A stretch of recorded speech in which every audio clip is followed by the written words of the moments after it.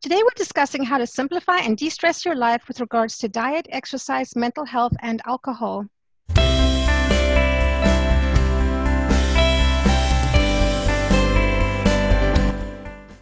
Welcome everyone. Before we start, remember to subscribe and click the bell, and if you want to be on a panel, click the link in the description below. In this day and age, we all need to learn how to de-stress and simplify our lives. We have a super smart and helpful panel with us today. Epstein is the author of Don't Get Too Excited, It's Just About a Pair of Shoes, and Other Laments from My Life, where she discusses how to handle OCD with humor. Jen is also an activist, has an MA in media studies, and works by day in television. Lisa Boucher is the award-winning best-selling author of Raising the Bottom, Making Mindful Choices in a Drinking Culture.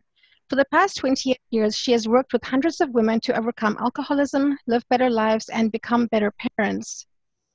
Karen Asp is the award-winning journalist and author of Anti-Aging Hacks, 200 Plus Ways to Feel and Look Younger.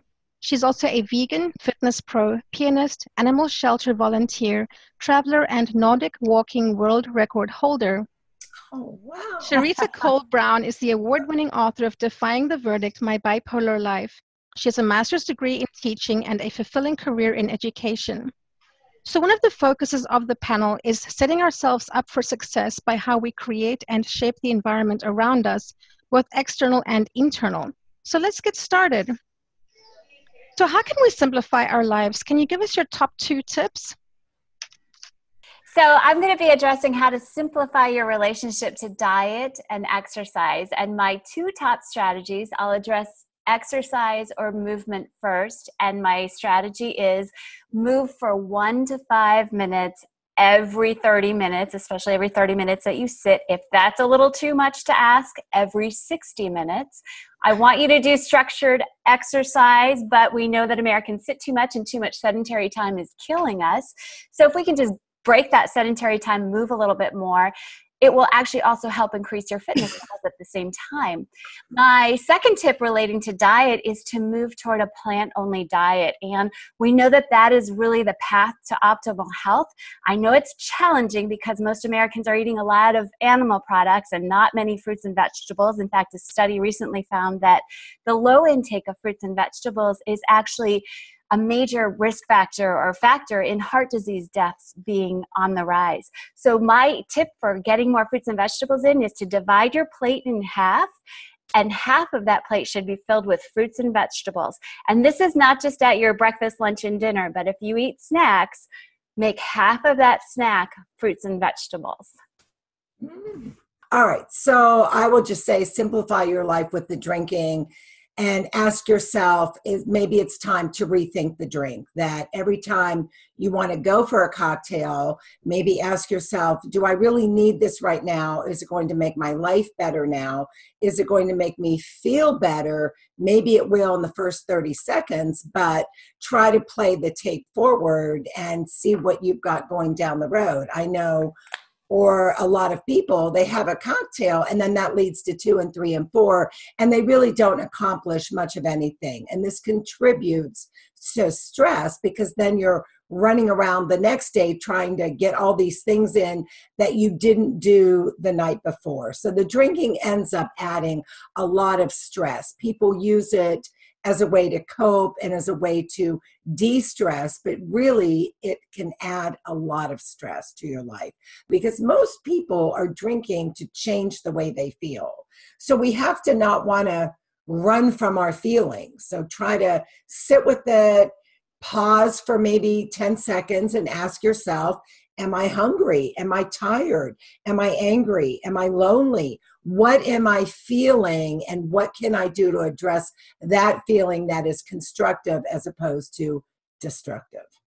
And Lisa, I'd also like to ask you, a lot of drinking is a social situation. How can people simplify their handling of alcohol in social situations so that they can get more control over it, perhaps, if they want to? Well, I think we have to get comfortable with saying no, thank you, and moving on. As adults, we shouldn't have to feel badly about saying no to a cocktail. And I'm getting so many people reach out to me and say that it is so awkward for them in social situations to say no because other adults won't take no for an answer. And we have to start pushing back on this. So Lisa, it sounds like what you're talking about is establishing boundaries, that is boundaries in your own life regarding the role of alcohol, and also boundaries with others as to what you will and won't accept when you go out with them. That so boundaries can simplify the relationship. And Karen, I wanted to bring it back to you because I know that we all would like to move more, but somehow when we're sitting down, it's so watching Netflix on a binge, it's hard to get up. So how do we get up literally every half hour? For example, if we have a desk job, how do we make that happen, like practically? Okay, well, practically, I think, first of all, I would recommend setting a timer. Whether you have a timer on your laptop, your computer, a device, a smartwatch, whatever it might be, your tracker, set a timer, whether it's 30 minutes, 60 minutes, and get up. I also say drink more water. And the reason I say that is because, first of all, it's great for fluid intake, and we know that people need to get more hydration in them, Americans in particular. But by drinking more, you're going to have to go to the bathroom a little bit more. You have to get up. Which means that you have to get up. And regarding the eating more fruits and vegetables, you and I were discussing in your interview how to set ourselves up for success insofar as having the fruits and vegetables prepped and sitting on the counters for us, not just waiting until we're hungry. Can you tell us more about that? Sure. So I think that you started off, Melissa, talking about changing your environment. And really, when you talk about any kind of habit change, you definitely want to change the environment in some way. So for instance, if you're eating a lot of unhealthy, junky cookies and chips and things like that, and fruits and vegetables are basically nowhere in your fridge, or they're at the very bottom and they're getting wasted and you're pitching them half the time, which is what usually happens to these great fruits and vegetables. You need to change the environment so that the first thing that you see when you open up the refrigerator would be your cut up fruits and veggies. They should be at eye level on your shelf. All of the other unhealthy stuff, get it out of your house, but work to eliminate it, and then don't bring it in your house. And then have a bowl of oranges or bananas, apples, whatever you prefer, sitting front and center on your kitchen counter in the middle of your table. You'll be more likely to say, I'm going to eat that apple versus I'm going to eat those cookies. And the other thing too is if you do have the unhealthy food, hide them, put them way up in your pantry where you have to get on a chair to get them. Throw them in the back of a closet so that you have to dig a few things out to get them. And studies show that when it's right in front of you, you have a higher likelihood of eating it. Right, and also pre-cutting it up, putting it in snackable portions, and then also literally taking that and putting it on your desk. Well, Melissa, that's why I say whenever you shift to, let's say, a plant-only diet, one of the first things that people say is, it takes a lot of time to prep. It takes a lot of time, everything. Yeah, I mean, being healthy takes time. It's an investment in your future, though. And I always say, I'm like, take a day, whatever day that is. For me, it's Sunday. Get all your fruits and veggies and chop them all up. Make your grains, make your beans, put them in containers in the fridge, and then you have them for the whole week so that when your week gets busy and let's say it's a Wednesday night or Thursday night and you have no time to cook a full meal, but you have time to like grab from the fridge and put some rice, warm that up, put some beans on top of it, throw a bunch of all the cut up vegetables that you've got. Absolutely, prep is key in this battle.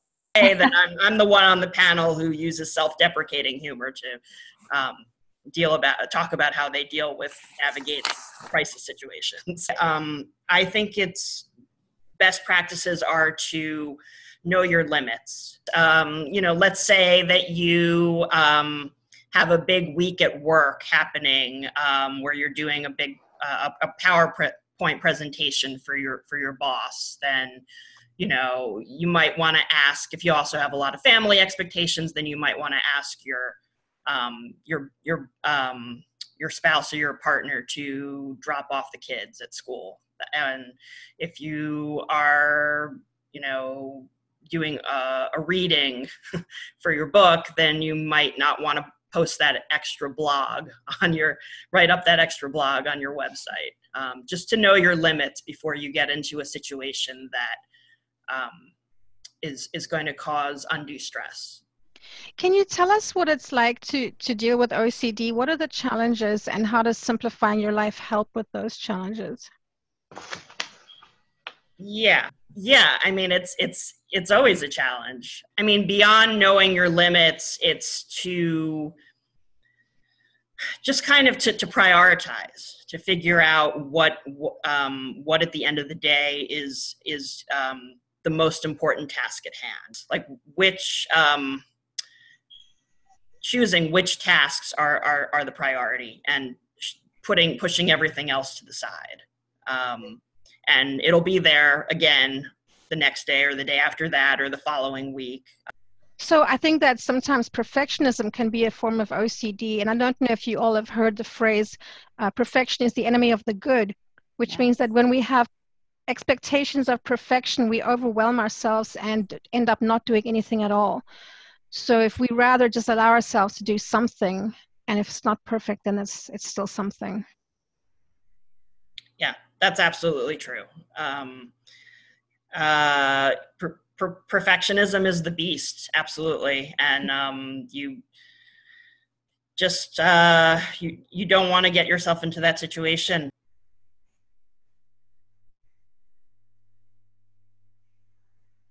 And for me, I will be addressing how to simplify your relationship with mental health challenges. For me, my 2 tips would be to take care of yourself, to have a real regimen of self-care. Because if you have mental health challenges, you don't have to be mentally ill. But if you have mental health challenges, and my book is Defying the Verdict, My Bipolar Life, where I talk about what I have done to live in bipolar recovery for more than 25 years. And I have a severe case of bipolar disorder. So I have to take care of myself. I have to take care of my physical being. And then the other thing for me is to identify the things that trigger me so that I can live peacefully.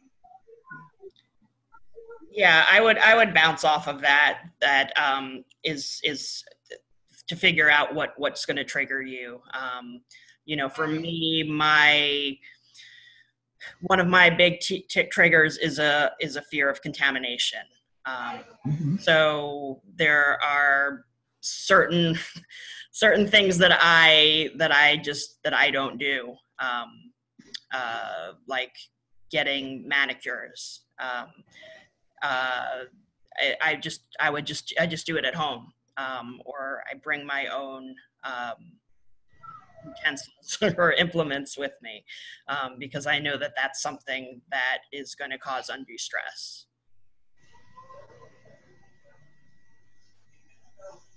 Well, and I'll jump in too, Charita. I think what you said about self-care is so crucial. We know that self-care is you can't have good mental well-being, mental emotional well-being without taking care of yourself. And if you're caring for others, especially in your life, your kids, your husband, your wife, partner, whomever it might be, if you're not caring for yourself, you won't be able to care for those individuals as well. And for everybody, even if you don't have, as you mentioned, a mental health illness, self-care, whether it comes in the form of exercise or meditation or journaling or being with your kids or spending time with some animals, volunteering, whatever it may be, reading a book, that's all self-care, and that goes such a long way. Charita, I know you and I were discussing how in the morning you have a ritual of almost, you said you fill yourself with peace. Can you tell us about that? Yes. How you yes. sort of, your day is very important? When I start off my day, I spend about an hour getting ready, just centering my mind. I meditate, I pray, I sing, I read scripture in the morning. I'm a Christian. I read scripture in the morning. And it's all about in the morning, centering my mind to be ready for the day. Because for me, a big trigger for me is stress. So it's important that I start my day well so that I can continue the day well. I love that. So we have to manage the stress in our life in a healthy way. And sometimes I think that the healthiest thing we can do is set boundaries and say no. We don't have to take on everything. So that segues nicely into the next question, which is how can we de-stress our lives? Like Karen was saying, get out there, and nature's been a huge tool for me, and walking or exercise, all of those things to get that mindfulness flowing, that I'm looking around, and nature's just been very calming for me. And I'm not a jogger, but I do enjoy walking in nature, hiking, those kinds of things. Lisa, what would you recommend to people who live in a big city? Just get to the Well, I would say search out some green space. For me, I couldn't live surrounded by glass and concrete and steel. That I don't feel as peaceful in a city. And I would say if you live in a city, there's got to be some green space. So scope out a park bench or a beautiful tree that they say the trees give off chemicals. It's called phytocyans, and they will help decrease depression, increase your immune system. So tree hugging really does work then. Right. So finding exactly tree hugging, find a tree and hug it. It's really, really true. So that's what I would suggest if you're in a city. And, we can bring the outdoors in. And I have done that. I mean, I have a lot of natural wood, stone in my house that grounds me. I have things on my desk like stones and bird feathers that I found and things like that. I love being surrounded by nature. So that's a way for me to take care of myself. I know that works for me, and I like that, and that speaks to my soul. So I think we all have something. Maybe for other people, if you're in a city, get a goldfish. They say that lowers blood pressure to watch a fish swim around in the water, to look at aquariums. So there's all sorts of little things we can do to bring the outdoors in, to bring those calming, like Charita was saying, those calming influences into our home or the space, regardless of where you live. Yeah, Lisa, I live in a big city in a 650 square foot apartment. Oh, wow. But I do have a backyard deck. I like to sit outside for 15, 20 minutes in the morning and do some deep breathing and just listen to the birds thrumming in the trees. And, there's a school next to me where I just listen to the kids running around, and it is really calming and soothing. So I wholeheartedly agree with you that that getting outside, having a little bit of nature bathing, as they call it, is right. Shinrin-yoku, it's called. It's forest bathing. Shinrin-yoku, it's a Japanese word. And I did read of a study where 89% of adults spend 15 minutes or less outdoors. Outside. Yeah. So that's a problem, because we're not meant, I don't think, to live in structures all that time. We are meant to commune with nature and to get out. And I mean, if you want to, I don't know what your beliefs are, but even if you go back, if you believe in evolution, hunters, gatherers out there picking stones, I mean, we are meant to be like Kim was saying, moving upright and working, moving our muscles and engaging with the animal and the plant world around us. And Lisa, as you were saying, we get natural vitamin D from the sun.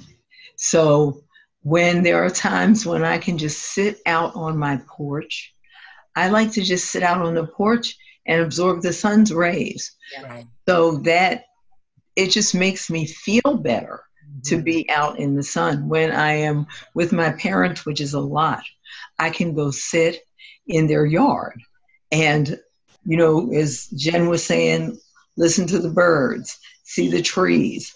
And I actually my little niece has bubbles in my parents' house.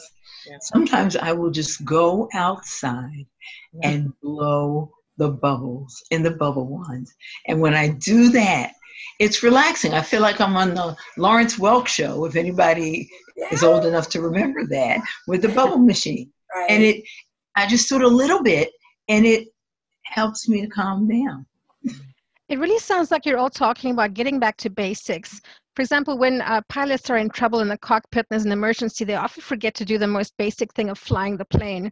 And we're talking about breathing, eating right, going outside, just giving our body basically what we need. So I think that's simplification and getting back to basics all ties into each other. I mean, exercise is for de-stressing my life has been absolutely key. It's actually one of the chapters that I talk about in my book, was starting to work with a personal trainer in spite of the financial hardship that it caused. It came at it. I started working with a trainer at the time when I wasn't just dealing with obsessive behaviors and anxiety. I was also dealing with the beginnings of a chronic health condition. And I just, and since I use humor, I am glib about that. My preconceptions of people who work out with trainers would have to be people would live in estates with well manicured lawns and thoroughbreds in the stables named Thunderclap. But I found out that I was wrong, and that it has really been an absolute saving grace for me. I work out for an hour twice a week, and I've been doing that now for about 3 years. And it's just, I mean, that would be the one situation where I would say to not know your limits, to push beyond your limits, unless it's physically too much exertion and it's going to cause, problem. But I've really learned to get outside of my comfort zone. It really helps with focus. It really helps with building endorphins, which helps with the depression. And it's just been, and I don't know what I would do without it. So the last question is if you can give us some emergency tips. For example, if life has thrown us a curveball and despite our best efforts, we're reaching for the chocolate or the alcohol or just not coping our best, what are some practical things we can do to stick to our healthy habits? Well, I think you said it, is you have to make it a habit so that when a crisis does hit, that's your default button, because we're going to go back to our most comfortable behavior. So if it's a brand new habit that you're trying to create and then a crisis hits, you're probably not going to handle it well, or you're going to go back to your comfort, whether that be food or alcohol or relationships or whatever, by shopping. Some people, retail therapy is their therapy, and they just go out and spend a bunch of money, and it takes their mind off of whatever crisis or what's going on. So I think the key is to these little things and some of the tips, what we've been saying all along, the basics, the eating right, the exercise, nature. If you make these a part of your life, then when crisis hits, you're going to do something healthy. You're going to take a walk. You're going to pick up the phone maybe and cry to a friend, as opposed to go open a bottle of wine and drink the whole thing to just,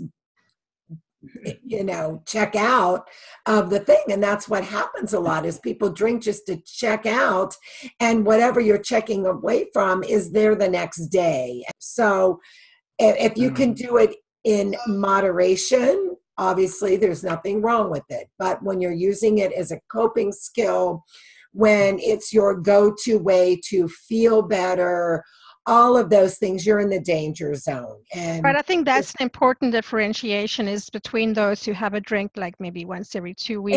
Exactly. There's versus somebody who's using it as a life tool that Right. indicates a crutch that they should fill with another healthy habit. Right. When it's your coping skill, it's a problem. And some people don't even realize that. So I would suggest to really be mindful when you are drinking. Is it purely just to have a little bit of conviviality with someone else and everyone's having a cocktail?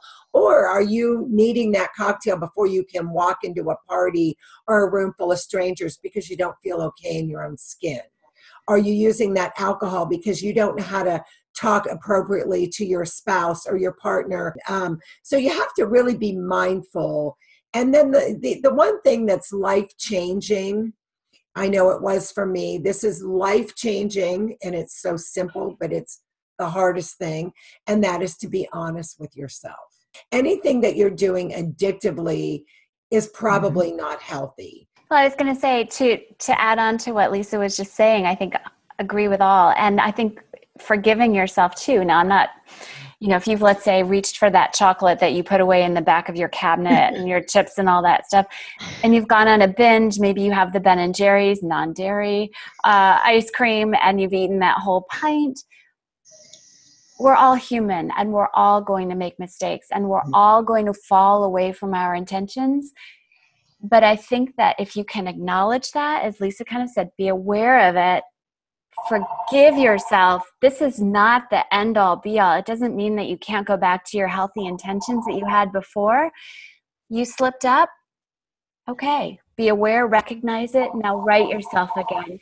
The other thing I always like to say, there's a question that I love to ask, and this is really what I still do, even though I follow a very clean, healthy lifestyle, etc. There's still those moments. I always say to myself, how will this benefit my future self? Wow. That's it. I like that. Yeah, right? There was something that I had wanted to say in this section about emergency tips. For me, because I have a chronic mental illness, I have a wellness recovery plan.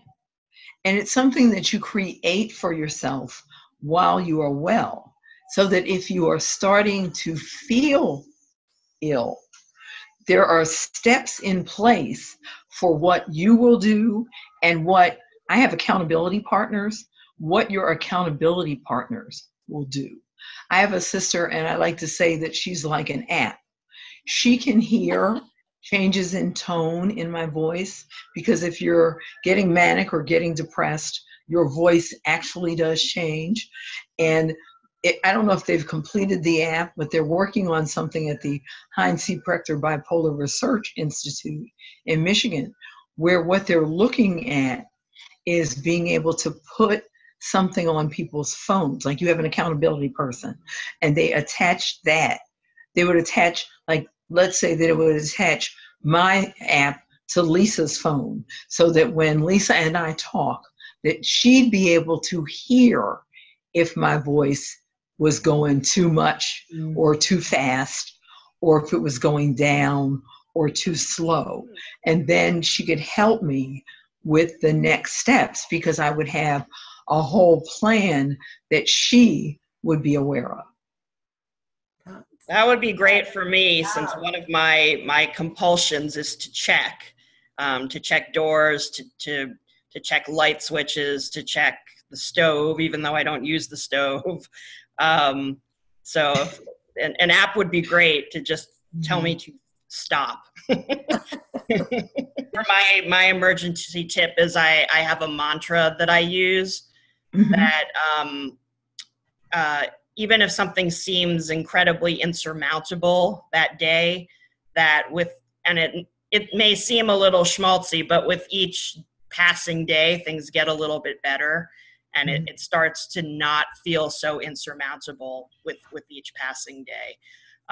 But one of my emergency tips is to reward yourself, whether that's binge watching your favorite TV show, or getting outside on the deck. But what my book focuses on is humor. And I really believe that the best tip is to laugh whenever you can, as long as it's an appropriate situation, but I leave that to your discretion. But I just really believe that humor is healing. So laugh whenever you can. And for me, I have one other thing.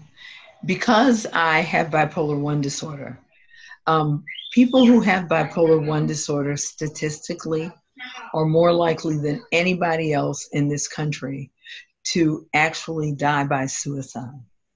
And one of the things I tell people as a mental wellness advocate, I am on the National Alliance of Mental Illness, NAMI Maryland Board of Directors. One of the things that I tell people is that just to remember that you have survived all of your worst days thus far. Yeah. And that's something that can encourage you. If you just think about that, every worst day, no matter how bad it has been, you're still here. And so, you know, we need to encourage one another to be still here. Because for me, I have an illness where it was expected that I would end up needing a custodian. And as I said, I am blessed to take care of my parents. But I am very intentional about what I do for myself. And I'm very intentional about teaching other people to be well. It's like, Lisa, I'm listening to you. Karen, I'm listening to you. Jen, I know you well. And all of you are doing things to make sure that you can stay healthy. And I applaud that, because that's what we need to do. Thank you so much for sharing your wisdom with us today, everybody.